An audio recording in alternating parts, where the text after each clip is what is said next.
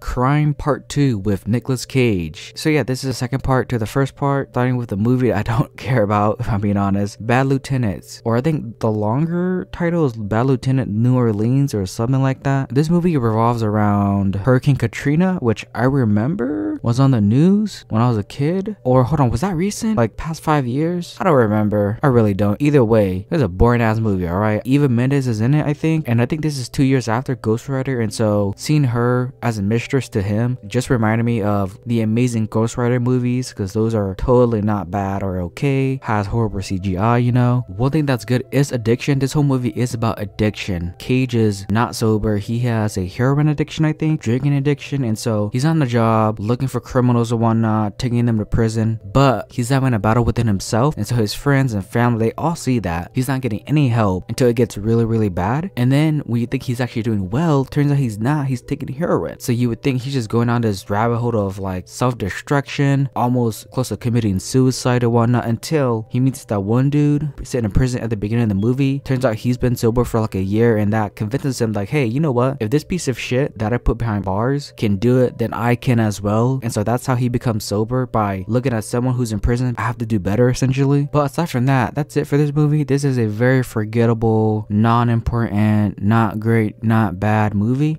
Trespass. This might be the worst edited movie ever, because there are dialogue that's bleep or silent because it had to be. There are these weird fades in and out for some reason, like you would use on the editing software that I use, OpenShot. There's like a fade in and out. They have those in this movie. I don't know why. I thought it was on my end where my PC was just acting weird or whatnot, but no, I went back and rewatched. It's in the movie. It's on YouTube. There's a section on YouTube where movies are for free, and Trespass was on there. And so I don't know if it's just YouTube itself doing its free movie stuff, my device, or the movie itself. I'm assuming it's the movie itself. It wasn't my device, nor I don't have an issue with watching any other movie on YouTube, so it's gotta be the movie because it's horribly edited. Like, the story itself is fine. What makes the movie worse and bad is the editing. There's even a weird aspect ratio change. One of the robbers, he's telling his story about this girl at a club and whatnot, and then it goes from the typical 16:9 ratio to like 720p, like what you're watching right now. It's like, what the fuck is going on? They're bleeping the shits and the fucks. That makes it worse. It's not even a bleep, it's a silent. It's like, hey, what are you? Silent. And then dialogue goes on as if nothing happened, essentially. Nicole Kidman and Cage have a daughter who's going out, partying, drinking and whatnot, comes back home. She gets involved somehow. Nicole Kidman's having like an affair, or not an affair, but she doesn't want this younger man to get onto her, but she's having issues with Nicolas Cage. And then adding it with loud ass noises. There's just a lot of yelling and stressing the fuck out and screaming in this movie. And very later on, it like progressively gets worse and worse. It isn't a bad movie of the story or acting. It's bad because of the editing. And I don't know, maybe this is on Amazon Prime or Netflix. Maybe someone check, because maybe it's just on my end, but YouTube, the YouTube version, the YouTube free version right now, as of recording this on May 15th, 2022, it is not edited well at all, which is really the true villain of the movie, the editing.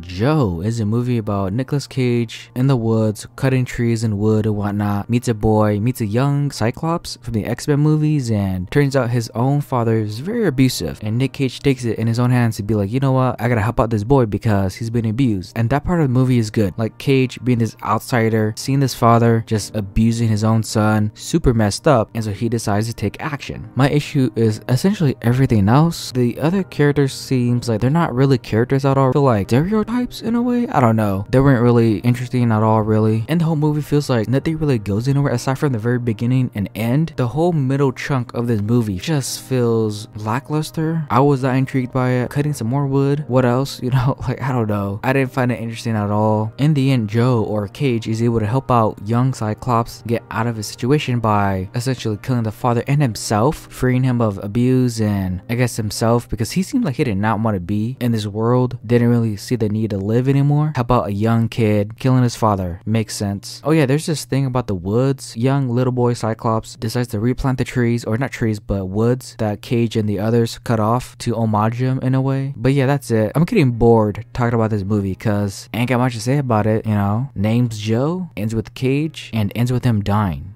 Okay, finally, we're getting to a movie that I do like that's decent called Rage. So Rage, you would expect, or at least I did, a movie called Rage about Nicolas Cage getting his revenge on a Russian mob for killing his own daughter. You would think that he would go all out and go crazy, right? There are moments like that, but the movie ends doesn't pan out that way because it's done in a way that's like, okay, this is interesting. Twist on the whole like revenge flick in a way. Russian mob guy and Cage, they never ever meet each other at all. You would think that, okay, they're not spending a lot of time on this guy, this Russian mob who's beating this guy with like his own fists. You would think they would meet, but no, it doesn't go that way at all. Turns out his own motivations is that Cage killed his brother way back in the day when he was involved in some mob shit and just crazy underground illegal stuff. And then Cage thinks that this is a very like Russian thing to do where they broke into the house, killed his own daughters, hurt her two other friends, right? And it would make sense because this guy, he wants revenge for Cage for killing his brother and vice versa, right? But no, that's not the case at all whatsoever as well, because one of her friends, Mike, they realize that Cage is not really the typical father, and even the daughter knows this. They take one of his guns, play around with it, they shouldn't be playing with it, and then it goes off, and so they had to make up this whole story that, hey, someone broke in, Cage is being lied to by Mike and whatnot. He's about to kill Mike, but doesn't, because all this anger, rage is what really caused this whole thing to happen. Okay, maybe not like the killing of his own daughter, but the whole Russian mob stuff and going back to his old ways and habits. And so I really like that, because in Rage, right, you would expect him to go all out, but that doesn't really happen at all, really. It subverts your expectations where he goes out in a very, I don't want to say peaceful, he dies in a way that's like, you know what, he's accept that he's made past mistakes and he's not accepted death because he doesn't want anyone else suffering for his past mistakes, especially his wife. And so by the end, he comes out dead on one of those hospital beds, wife starts crying, and then that's how the movie ends. I don't know, I really like this movie. Like, it's not great, right, but it's a decent little movie and twist on the whole crime thriller slash action slash revenge genre where you're expecting Cage to get his revenge and he really doesn't. He just accepts the fact that he made mistakes and accepts he needs to die. He doesn't want to make any more of those mistakes. I really like that, and so Rage is a decent movie. It's good. And now we're back to doing okay, watching okay stuff. 211 or 201. I don't know why the movie's called that, but movies, again, boring. Cage plays a cop and his buddy is a cop as well, but it's also his son-in-law. Daughter married him, and so they have this rapport of, hey, you know, do your job. Also, how's my daughter? Is she doing okay or whatnot? And I thought, why is this even being a thing? But no, it turns out it'll be a setup because this cop, he dies by the end trying to be a good cop. His own daughter comes by at the end saying sorry because he wasn't able to save him. There's one really good scene of Cage yelling at his coworkers being like, where the hell were you guys? His daughter's gonna be a single mother, and it sucks. It's actually sad, but the issue is everything else. Like, there's a side plot of this kid getting bullied because why? Like, that felt unnecessary. It added nothing to the movie. Cage gives a speech to this kid being like, don't worry, you'll make it. Those guys, those bullies, you're never gonna see them again. Don't care about them, right? And that's really it. He comes in to save the son-in-law in a way, but then he dies and he's comforted by Nicolas Cage. What was the point of that? No idea. But yeah, that's the whole movie. Cage is a cop, his son-in-law is a cop, he dies, and he knows that he has another kid coming along the way. He yells at his co-workers. His daughter is now going to be a single parent. It ends a very sad and tragic way, and then there's this additional side plot that does nothing to the whole movie of this kid getting bullied. It's okay. Another forgettable movie from his filmography. A plot, but it's so forgettable that might as well not be there, essentially. It really isn't.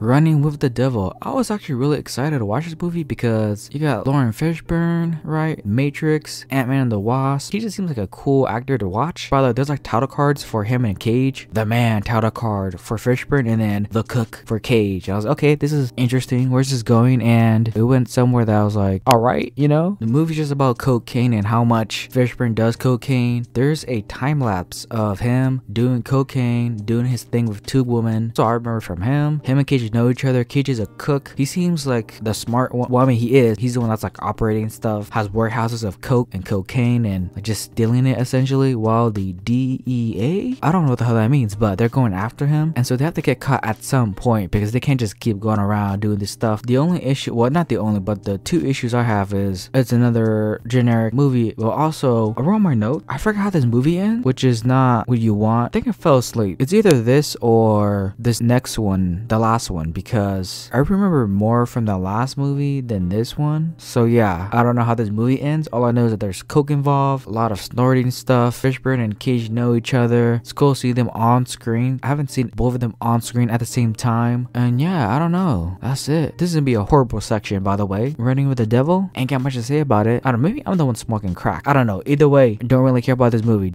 Ending it with Prisoners of the Ghostland. There's a part of this movie that I do like, of the really weird aesthetics, the mashing of the look of Japan, cowboys in his movie, alongside with kimonos and samurais. There's even like a modern like sign in there, like the mashing of genres and looks and styles. While interesting, it's also like, what is going on? Filmmaker and director of this movie was like, you know what? I love me some samurais, the aesthetics of Japan, cowboys, westerns, kimonos. Let me put all of that shit together. That's what this movie feels like at the very beginning, because it's a bit weird. Genres in there because I love them. And there's a part of me that's like, that's cool. But then also like, this is very messy. And the movie overall isn't messy. It's a very simple movie of Nick Cage being in prison, known as a badass. There's even one moment where like these girls in kimonos are like drawing his dick for some reason. I don't know why, but they find it funny. This kid that died and Cage was robbing a bank. Turns out he didn't do that. One of his I guess co-workers decided to shoot the kid because the kid was like handing out these little balls and whatnot, being very pure, innocent, and naive. And you would think, don't shoot that kid. He's just being an innocent kid. He has no sense of danger. There's guns going off and he's just there being like, I want this candy or this little